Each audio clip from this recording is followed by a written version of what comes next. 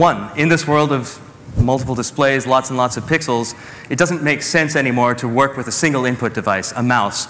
You need something better. In fact, how are you going to talk about all of these pixels? Well, the way to do it is to call them by their real spatial names. The pixels exist in space. So you name them that way with X, Y, Z coordinates, and then every pixel is unique. That means in turn that you can point to them. And this is what you get as a result.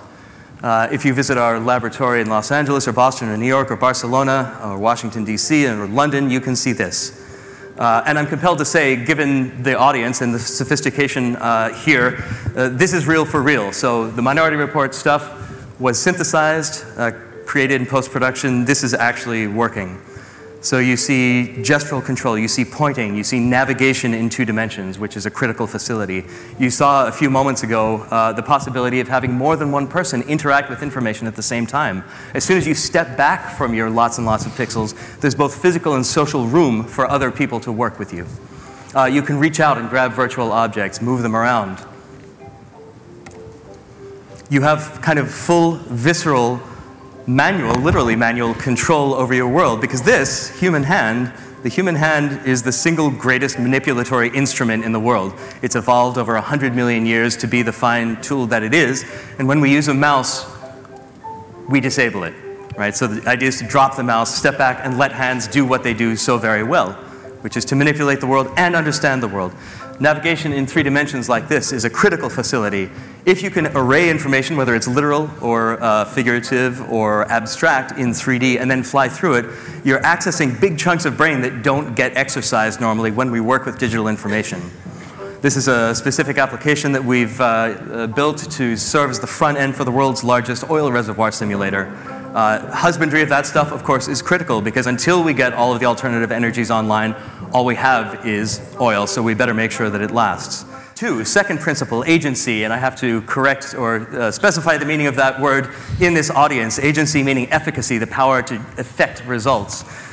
We know we're getting something right as purveyors of a new UI when it feels exhilarating, when it feels amazing to use. There's passive exhilaration, and then there's active exhilaration, the kind that comes from causality, the kind that comes when you understand that you've changed the world in a positive way, that you've had some direct result, maybe through manipulation using your own body. So this is a system we built as part of a commission from a museum, but it is really an illustration and a metaphor for the kind of fine-grained control every user, whether a kind of media creation specialist or an end user, should have. So we have about 18 films in this system. You can reach into any one of them and pull individual elements out and put them down on a kind of personal composing table and move them around. Touch is fine sometimes. It's not what you want all the time, but touch is great when you need the friction of the surface to help guide your motions. You then go over to another film, pull out a different piece, plop that down on the table, and you start composing a kind of cinematic heresy that the original filmmakers certainly never intended. There's Jacques Tati, poor Mr. Tati.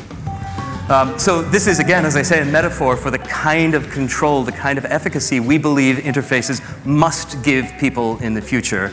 We're today moving into a realm where there's less and less control, because although these are fun, these little touch surfaces, they're not a step forward. They're a step to the side. They're an accessory.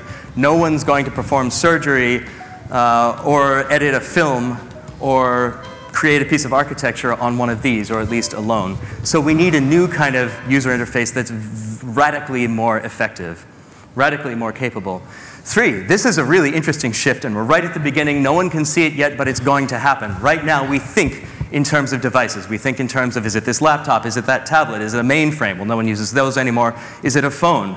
Information communications stop, as I've said, at the boundaries of those things, but that's an artificial circumstance. What we care about are the pixels. The pixels are where the information is and where the UI resides. So it's not that we'll have no devices, but what we will care about is that we can use any collection of pixels for whatever purpose we deem.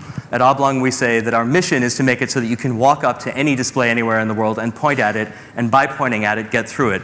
Here's an example that shows a little tiny piece of media running around 5 different screens being driven by 3 computers and 3 operating systems.